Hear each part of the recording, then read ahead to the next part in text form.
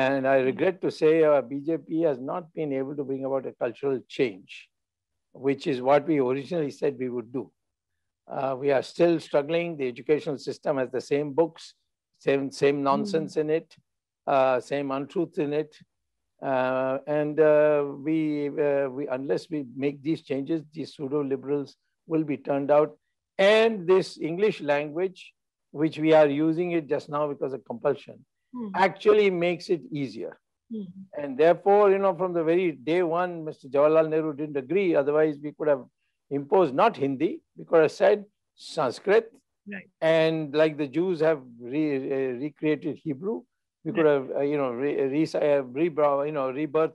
given a rebirth to Sanskrit. Devanagari script, which is not only Sanskrit script, but Hindi script, Marathi script, Nepali script. It's a most scientific script. And today, just one more point.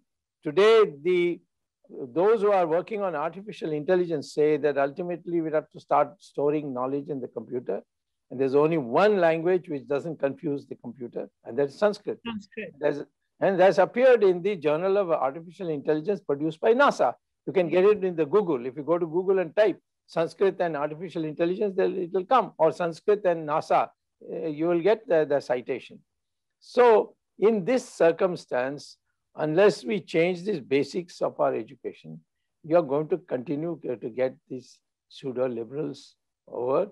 And if you fall foul of those people whom we call as liberals, pseudo-liberals, they will go after you. They will block your appointments. They will, keep you out of the media.